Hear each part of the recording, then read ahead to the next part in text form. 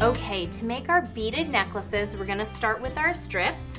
We've already stretched them out so that the ends are curling in on themselves. And to add the beads, we need to go ahead and cut off the seams in our necklace. This will open up both sides so we can string the beads on. And now we're ready. Now, if you're using a bead with a bigger opening, like a pony bead, it should be pretty easy just to go ahead and thread this through. The beads that we're using today, which are these really cute glass beads, they have a little bit of a smaller opening. So if you're working with a bead that has a smaller opening, you want to use something to thread the beads onto your t-shirt strips.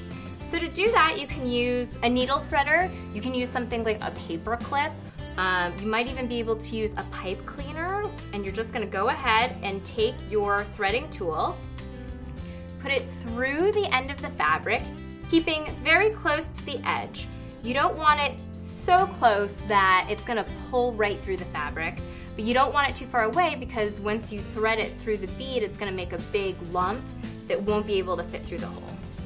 So once you have your needle threaded on your fabric, you'll go ahead and fold it over, or your paper clip, your wire, and you're gonna take your beads and thread them through.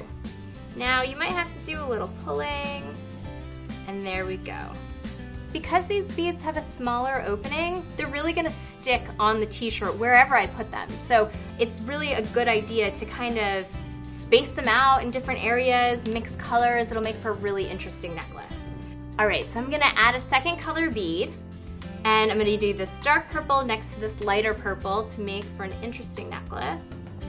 So we just wanna, again, thread our bead through using whatever tool you have around and pull your bead on. So, you know, have fun with it. You can put your beads right up against each other. I could do a symmetrical necklace. I could do the same design. So just have fun with it and you'll make something really beautiful.